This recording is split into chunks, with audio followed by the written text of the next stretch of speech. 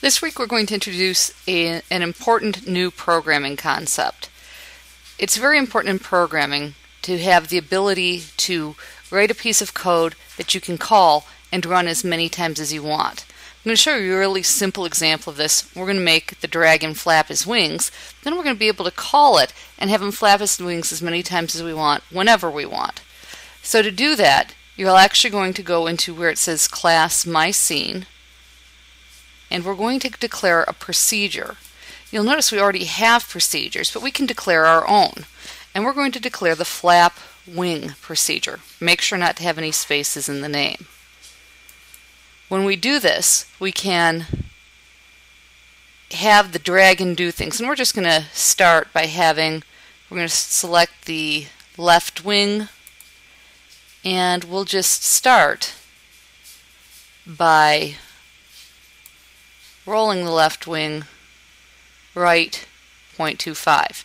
Now this isn't going to work, but I'm going to show you what happens. When I run it, nothing happens. Because it's a separate procedure, we have to call it like any other existing procedure would be called. So we have to go into the run, which is our main method, and this organizes all of the logic for the program. So we could call a bunch of different procedures, either existing procedures or procedures that we create.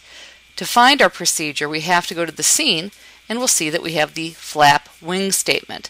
Now if I run it, it's going to call our flap wing code, and let's give it a try. Okay, it does it. It's not what I want it to do, but it shows that it is working. So we don't actually want it to roll right, we actually want it to roll left, and probably about half of what it did. So let's try that. So we're going to run that again. Okay, that's about what I want. Now what should actually happen is the wings should flap at the same time. So let's do a do together, and inside of the do together we'll do a do in order, and we will first have the dragon roll left. I'm on a Mac, I'm holding the Alt key down, that's copying it. Then we're going to have it return to roll right, the same amount. Let's test that. Good, that's one wing flap. Now we can actually copy this so that we have a do together, and here we want to change it from left wing to right wing.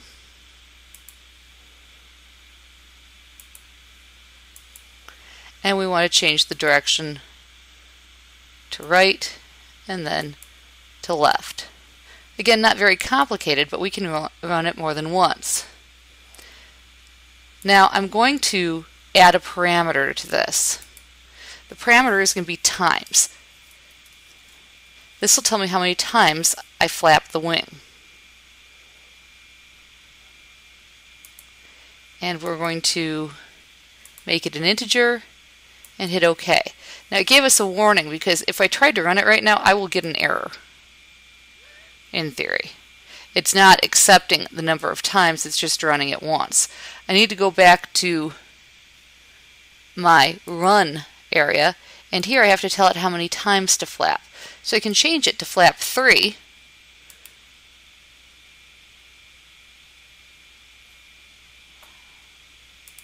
Let's double check that.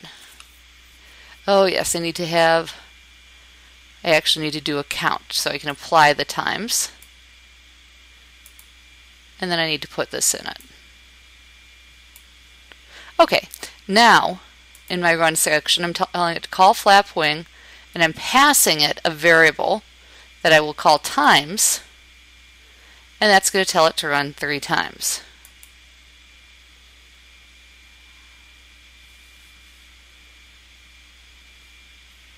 Now we can call that multiple times. We can then return to our run area, and we can have a do together.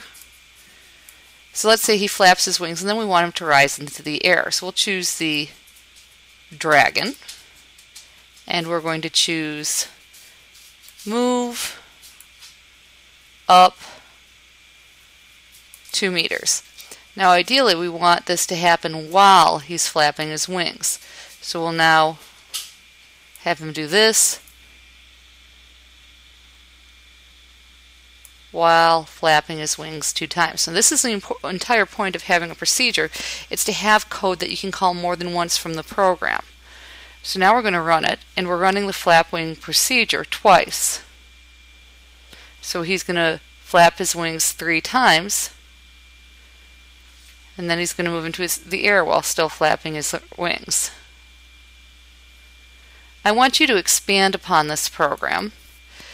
Make sure that you're backed out far enough that you can see him. I want him to come forward while flapping his wings, turn, fly in a circle while flapping his wings, then land.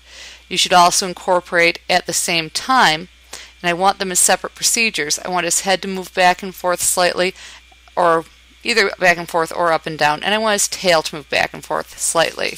So incorporate all of those things.